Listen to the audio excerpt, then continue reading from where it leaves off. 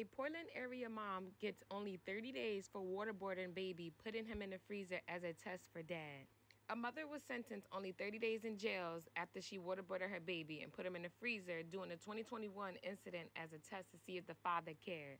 Sharday McDonald pleaded guilty to charges of criminal mistreatment, ID theft, and tampering with the witness after police showed up at the apartment on October 28, 2021, to perform a welfare check because someone reported the mother putting her baby in the freezer. When the police officer was outside Sharday's apartment, the mother could be heard yelling at Kendrick Neal, the father of the child, "I'm about to show you real quick. You don't want him? Let me show you about this little effing baby. I don't effing give a F." She was sentenced Tuesday, only 30 days in jail, and will be released October 6th because she pleaded guilty to the charges on July 28th.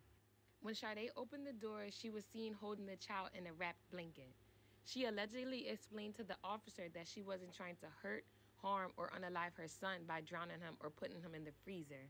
According to the pictures shown by the officer, she was holding the baby by his onesie and waterboarding him. It looked like the baby was trying to hold his breath while water was pouring over his face, the officer said. In one picture seen by the officer prior to the arrest, McDonald was holding the baby where his legs and feet were higher than his head, almost upside down with water running over his face. The only place the water could go was in his nose at that angle. While the officer was taking Sharday to jail, she said that her actions were done as a test to see if the father gave a F at all, saying she waterboarded the baby trying to make Neal, the father, come back to the apartment. She allegedly admitted her actions were done out of spite. A doctor who spoke with prosecutors said the child was likely unable to breathe, adding the incident could have had life-threatening consequences. Listen, I'm so tired of kids out here suffering for our own adult personal reasons.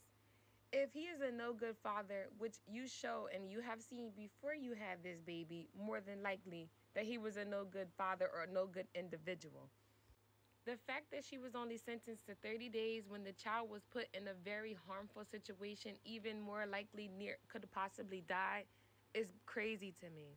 The fact that the baby was used as a tool to make someone come back in or make someone love you is ridiculous. My heart goes out to all the babies, kids, teens out here suffering in situations like that. And my heart goes out to people who don't truly or feel like they have to do things like this to get someone's attention or who may not truly love themselves. You have to love yourself in order to be able to love someone else. As always, guys, stay safe.